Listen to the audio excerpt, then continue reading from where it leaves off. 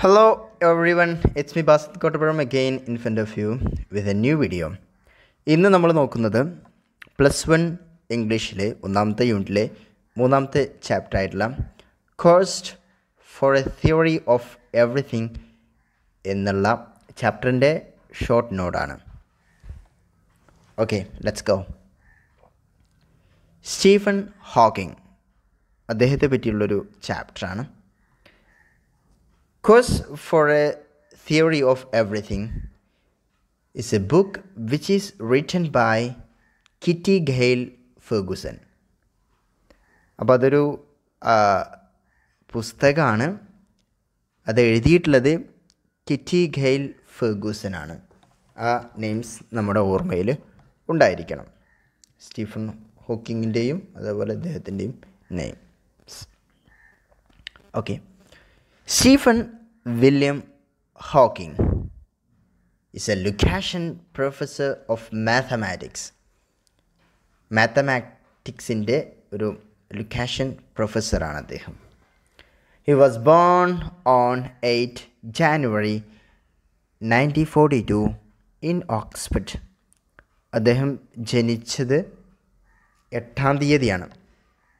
On എന്നുള്ളത് പ്രത്യേകം ശ്രദ്ധിക്കണം. ഓൺ 8 ഡേ, ഡേറ്റ് ഒക്കെ പറയുമ്പോൾ ഇപ്പോൾ ഓൺ മൺഡേ, ഓൺ 8 അങ്ങനെയാണ് പറയാം. അങ്ങനെ പറയുമ്പോൾ ഓണാണ്, ഓൺ എന്നുള്ള പ്രിപ്പോസിഷനാണ് ഉപയോഗിക്കേണ്ടത്.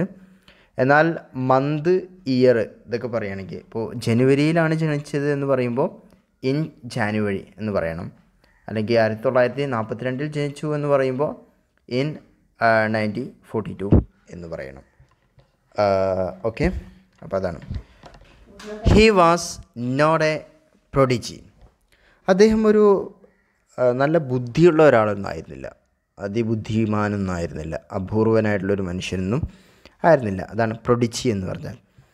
But A hard working person. പക്ഷെ ഒരു നല്ല ഹാർഡ് വർക്കിംഗ് ആയിരുന്നു, ശക്തമായി പരിശ്രമം നടത്തുന്ന ഒരാളായിരുന്നു, കഠിനാധ്വാനം ചെയ്യുന്ന ഒരാളായിരുന്നു. He had long hair and noun for his വിറ്റ്. അദ്ദേഹത്തിന് നീണ്ട മുടിയുണ്ടായിരുന്നു. പിന്നെ അദ്ദേഹം വിറ്റിന് അറിയപ്പെട്ട ആൾ എന്ന് വെച്ചാൽ നല്ല തമാശയൊക്കെ പറയുമായിരുന്നു ആൾ. He love to listen to classical music and enjoyed reading science fiction. അദ്ദേഹം ക്ലാസിക്കൽ മ്യൂസിക് കേൾക്കാൻ ഇഷ്ടമായിരുന്നു, പിന്നെ സയൻസ് ഫിക്ഷനൊക്കെ വായിക്കാനും ഇഷ്ടമായിരുന്നു. He decided to do A PhD at Cambridge. കാംബ്രിഡ്ജിൽ PhD ചെയ്യാൻ അദ്ദേഹം തീരുമാനിച്ചു. In 1963 it's found out that Stephen Hawking was diagnosed with അദ്ദേഹം 1963 കണ്ടെത്തി സ്റ്റീഫൻ ഹോക്കിംഗ് അസുഖബാധിതനാണെന്ന്.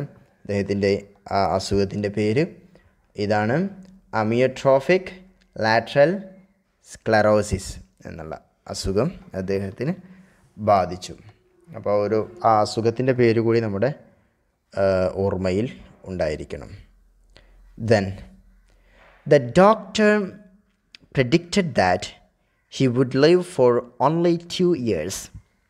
ഡോക്ടേഴ്സ് പറഞ്ഞു അദ്ദേഹം ഇനി ജീവിക്കുക വെറും 2 വർഷം മാത്രമാണെന്ന് പറഞ്ഞു. But there ഒക്യൂർഡ് A miracle. അവിടെ ഒരു അത്ഭുതം സംഭവിച്ചു. He survived and the progression of his disease began to slow down. അവിടെ ഒരു വലിയ അത്ഭുതം സംഭവിച്ചു. അതേപോലെ തന്നെ അദ്ദേഹം അതിജീവിക്കുകയും ചെയ്തു. അദ്ദേഹത്തിൻ്റെ രോഗത്തിൽ വലിയ മാറ്റം കണ്ടു തുടങ്ങി. അദ്ദേഹത്തിൻ്റെ രോഗം ഇങ്ങനെ വർദ്ധിച്ചു വരുന്നത് എന്ത് ചെയ്തു? സ്ലോ ഡൗൺ ആയി. ഓൺ ന്യൂ ഇയർ ഡേ, അങ്ങനെ ഒരു ന്യൂ ഇയറിൽ Stephen Hawking met Jain wild. Jain വൈൽഡിനെ കണ്ടുമുട്ടി. Who later became his wife. പിന്നീട് അദ്ദേഹത്തിൻ്റെ വൈഫായി. അപ്പോൾ ജെയിൻ വൈൽഡും ഒരു പ്രധാനപ്പെട്ട അറിഞ്ഞിരിക്കേണ്ട ഒരു ക്യാരക്ടറാണ്.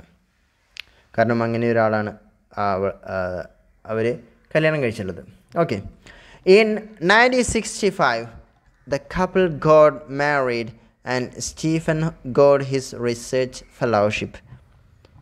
1965 വർഷവും അറിഞ്ഞിരിക്കേണ്ടതാണ്. രണ്ടുപേരും വിവാഹിതരായി. സ്റ്റീഫൻ തൻ്റെ റിസർച്ച് ഫെലോഷിപ്പിന് വേണ്ടിയിട്ട് പോയി. He attended so many sessions where illustrious scientists came. അദ്ദേഹം ഒരുപാട് സെഷൻസിൽ അറ്റൻഡ് ചെയ്തു. അവിടെ തലതൊട്ടപ്പന്മാരായിട്ടുള്ള ഒരുപാട് ശാസ്ത്രജ്ഞന്മാർ വന്നിട്ടുണ്ടായിരുന്നു. വലിയ വലിയ ശാസ്ത്രജ്ഞന്മാരൊക്കെ ഉണ്ടായിരുന്നു. അങ്ങനത്തെ സെഷൻസിൽ അദ്ദേഹം അറ്റൻഡ് ചെയ്തു. To whom he had asked so many questions. അവരോട് അദ്ദേഹം ഒരുപാട് ചോദ്യങ്ങൾ ചോദിച്ചിട്ടുണ്ടായിരുന്നു. Owing to his active participation in these sessions, ഈ സെഷൻസിലുള്ള അദ്ദേഹത്തിൻ്റെ ആക്റ്റീവായിട്ടുള്ള പാർട്ടിസിപ്പേഷൻ കാരണത്താൽ, he came to be known as a genius and another Einstein. അദ്ദേഹം ഒരു ജീനിയസായി അറിയപ്പെട്ടു, മറ്റൊരു ഐൻസ്റ്റീൻ എന്നുള്ള പേരിലും അറിയപ്പെട്ടു. In 1980, Stephen Hawking started to write a book which he published with the 1980 Stephen Hawking ഒരു പുസ്തകം എഴുതാൻ തുടങ്ങി. അത് പബ്ലിഷ് ചെയ്തു with the aid of his disciple, തൻ്റെ ശിഷ്യൻ്റെ സഹായത്തോടു കൂടിയിട്ട്. ബ്രൈൻ ബിറ്റ് എന്നാണ് അദ്ദേഹത്തിൻ്റെ പേര്.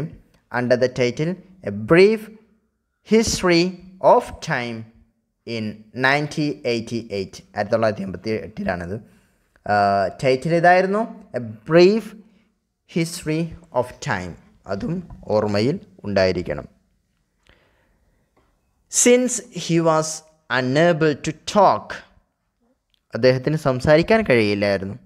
അതുകൊണ്ട് A computer expert named Walt വോൾട്ടോസ് എന്ന പേരുള്ള ഒരു computer expert developed A programme named equaliser എന്നുള്ള ഒരു പ്രോഗ്രാം ഡെവലപ്പ് ചെയ്തു.